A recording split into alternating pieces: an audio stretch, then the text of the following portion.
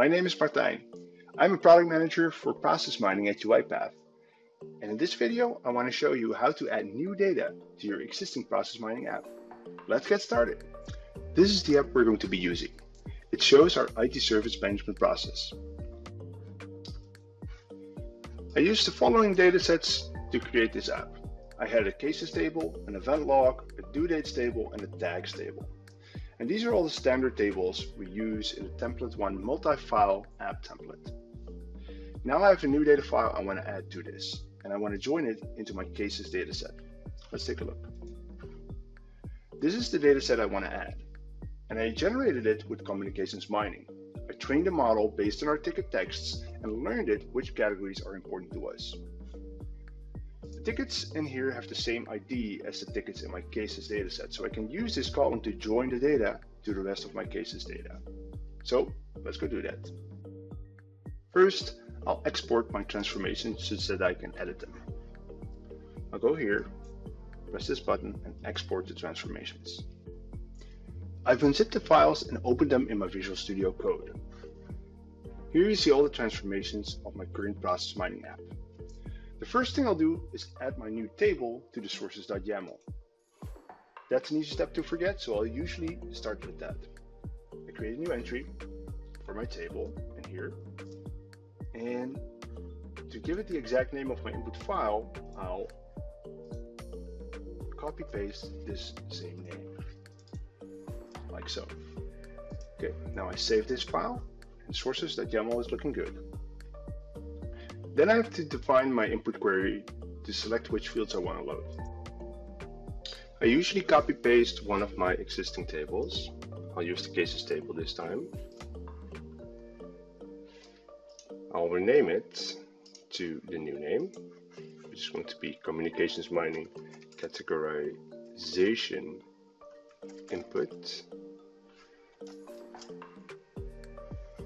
And then the first thing I'll do is to take my sources name, use that in my input query, so it's exactly the same. And then I can start putting in my input fields, and I'll remove the existing fields because I only need a few. I'll put the new name here. See, I used a capital C in here. Input. Note that I also have to change it here. And then I can put in my input fields. I'll copy them from my Excel sheet. Again, so that I have the exact same names. I need 4 fields. And this is the first one. Category.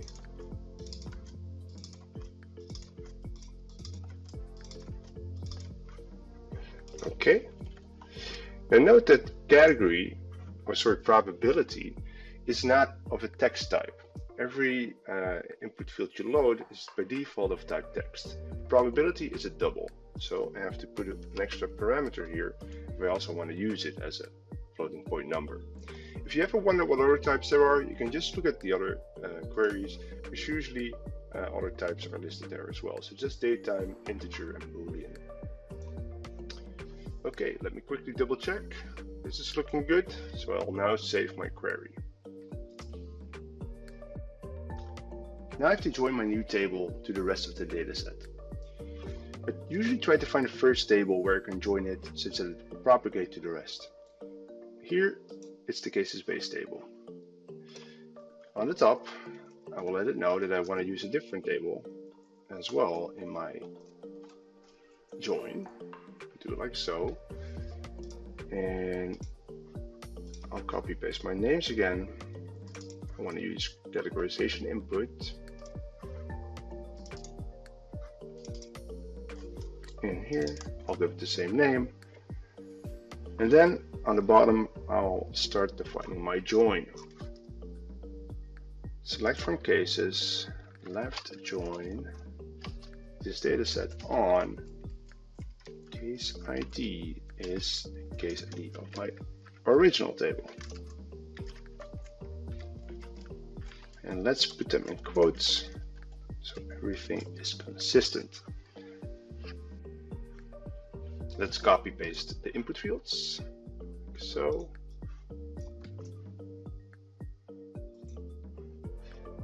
And note that I have to output them in the model that the app expects. So I'll have to use the custom fields for that. In my comment, I noted which ones I used before, because in my original query, I'm already using part of the custom fields. I'll add my new ones here. So I want to use category as custom text 16 and subcategory as custom text 17. Okay, this has to be the table I take them from. Okay, so that's good. And then probability is a number, so I'll add that as a number field.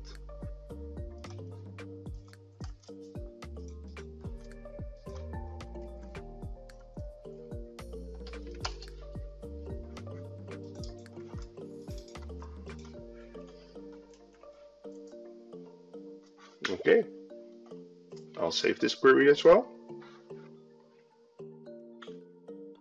So this is looking good. I have added my new table to the sources.yaml. I created a new input query to load my new data, and now I joined it to the rest of the data in this query, and I outputted it in the set of data fields that are expected by my app. So now I'll save everything, zip it, and import it back into my process mining app. Okay, I'll zip these files. Take care to zip the files in the directory and not the directory itself. And I create a new zip file of my new transformations. Then I can go to my app, choose import transformations, drag the file I just created. So here's my new transformations. And then I want to choose the new data set. So what I'll do is I'll select upload data, and now I'll put in the files that I had before, but also my new file for which I created the new queries. And when I hit this button, it will start ingesting those files and run my transformations. Now we just have to wait a bit. My data run was successful. Now let's check out the app. I'll go to the data manager, and here I see that my new fields were loaded properly. I can now rename them to the names that I want them to have. This was supposed to be category, this one subcategory, and this was my probability. Let's create a dashboard with these new fields. Create a new dashboard like so.